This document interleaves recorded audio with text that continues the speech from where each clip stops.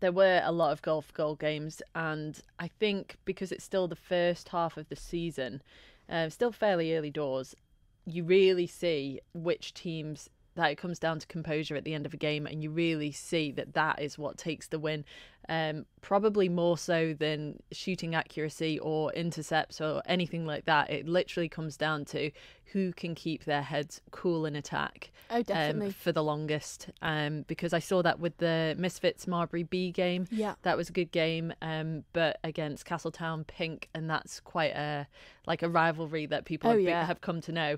And it was just that Marbury, it just went a bit too messy for them. Yeah. And a few of watching them, I thought it was their last pass into the circle just wasn't on, and they just couldn't get it right. No matter how many times they passed it in, the defence were just preying on it. Yeah. And that comes down to, I think, tiredness and being able to think, okay, this pass isn't working. What do we need to do differently? But when it's in the dying minutes of the fourth quarter and you're knackered, it's very difficult to take that moment and mentally think, I need to change my game. So, that's something that I think every team can work towards. Oh, definitely. And I think as well, it's not just about keeping what you're doing controlled as well. It's about making sure you're giving 100% in defence as well. So going for all the turnovers, pressures on the ball, pressures on your players down the court.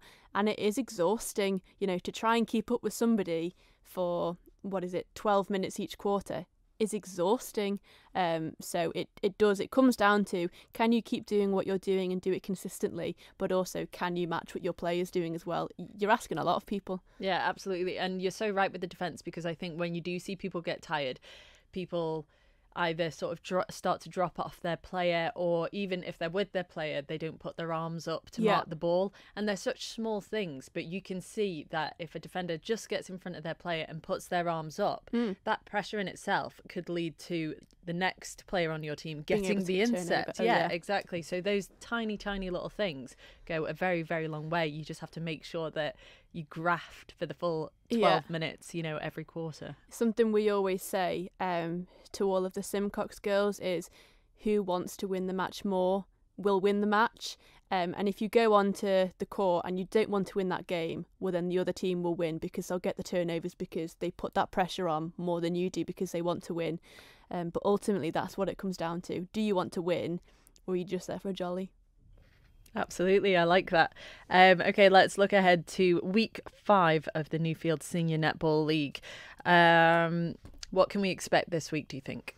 There aren't as many close games this week, but looking down at the fixtures, we've got Ballabee versus Connections. Based on how the games have been playing out the past few weeks, they seem to be quite equally matched teams. That should be quite a good one. Who would you put your money on? I'd put my money on Connections, just going on, the depth they've got across that club at the moment. So Connections played Simcox Blue this weekend and had a lot of people playing up, but that didn't faze them. So I think regardless of who takes that court, Route 1 Connections have a lot of depth across all of their squads, so I think they might just edge across there. Simcox Blue have Tomb Raiders, which could be really close. Again, it comes down to who can hold their own and who wants to win the game, more.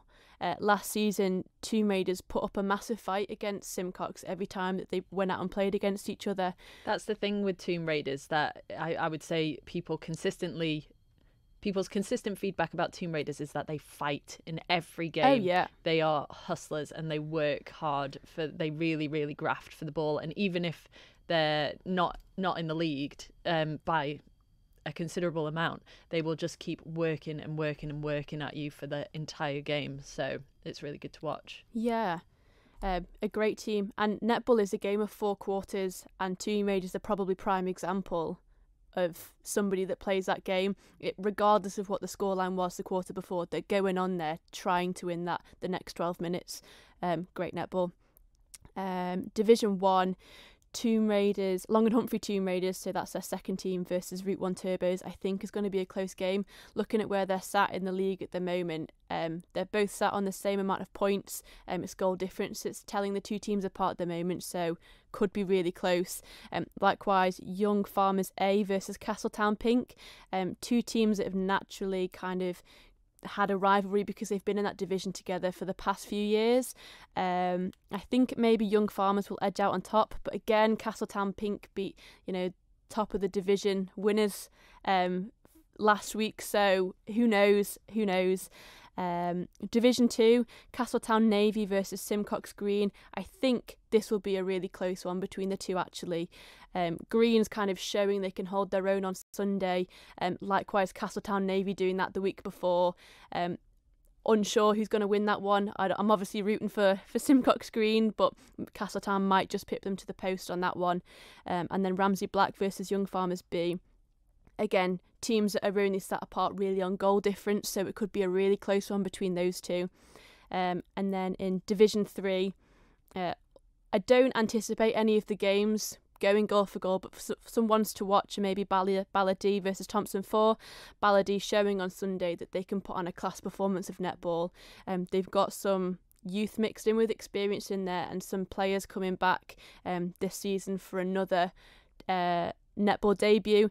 So Joe Hicks really adding some experience into that shooting circle, holding her own, composed, confident, a great player to watch, really. She really is, and her and Rebecca Hands work really well together. They know when to hold, they know when to move, they know when to get out of each other's way, and like you say, it was kind of like watching a masterclass of netball.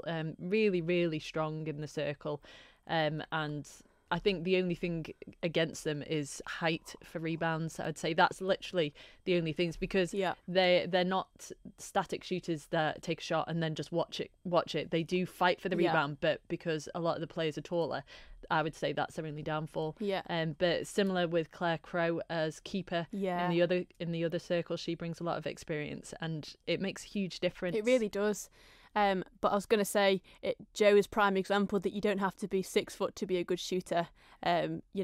She well and truly kept Bala in the game last week from sinking all those shots. So massive credit to her, and it's good to see her back playing full time. Other games, we've got Manx Gems Tanzanites versus Simcox Silvers. Silvers kind of sat at the top of the division at the moment, but they're both two youthful teams, some experience in the Tanzanite sides. But Silvers hopefully going out to show why they're wanting to win the division this year. And another game is Route 1 Volts versus Simcox White. I think Volts will win this game, but White's on a high. Why do you think that? Well, I think they're maybe the stronger team, but Simcox Silvers are on a high after winning last week. So you don't know. Everybody goes onto the court wanting to win, obviously. Nobody wants to lose a game of netball. But we'll see. What do you do if you're going into a game knowing, as harsh as it might sound, knowing that you're going to get smashed? Yeah, so for example, people that go up against Ballarat or Simcox Red, naturally they're probably going to be a game that you lose unless you are one of those teams. But I think you go on there fighting for half points, and also wanting to give that team a bit of competition. You don't want it to be an easy win for them. So again, it's a game of 4 quarters, and regardless of the score line, you want to go in there making sure that you're trying to level out each quarter each time, which is insanely difficult, and it's hard to keep yourself motivated if the score line's not going your way.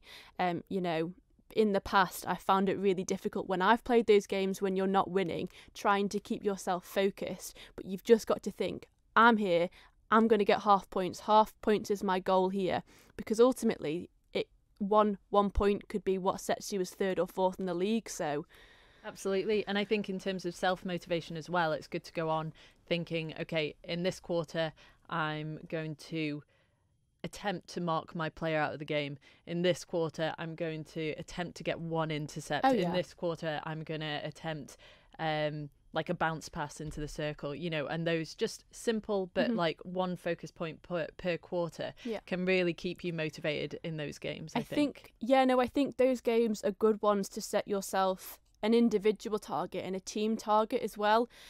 So I know in the past, in quarter times, I've been thinking to myself, what can I do differently? Okay, maybe this time it's following my shots, so I'm going to make sure any missed shots, I'm getting 90% of my rebounds.